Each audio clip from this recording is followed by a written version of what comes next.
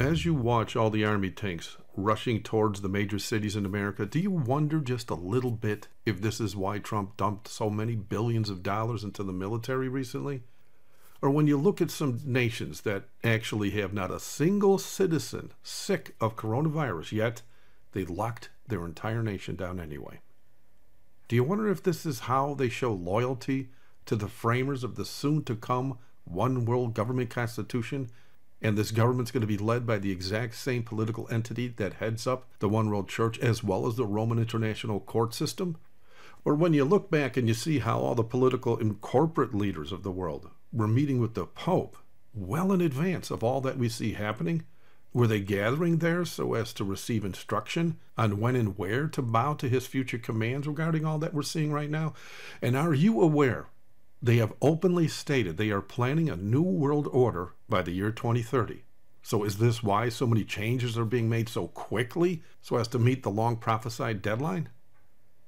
I mean, can you finally see, as billions now see all over the world, that they are shutting entire nations down over something that is nowhere near as deadly as the common flu that kills many more people each and every year? They are literally destroying the economy in many nations for something we now have proof was nothing more than political theater, just so they can offer their citizens what America calls a stimulus package so as to better indoctrinate them into accepting Rome's socialist agenda.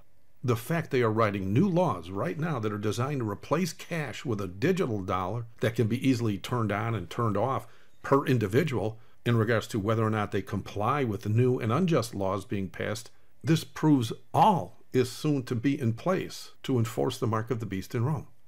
And because most people think all this hype about the coronavirus is real, the leaders were able to easily suspend the Constitution so as to allow military troops on U.S. soil, of which most cities, including small ones in rural America, won't even allow you to travel freely on their streets without certain papers, just like they did in Nazi Germany.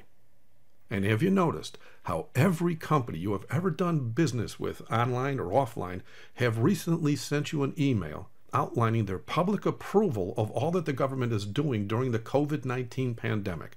I mean, we've all seen the emails.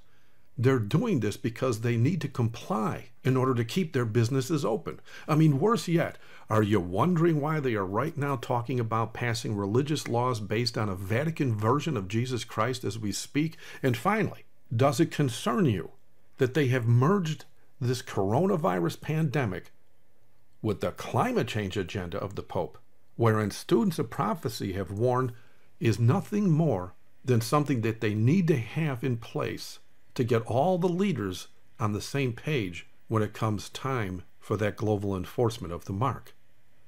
If any of what I said rings true to you, and you want all the pictures or the videos or articles and even the doc files to back it all up, check out my March 25th, 2020 blog entry when you get time. Thank you for watching. God bless.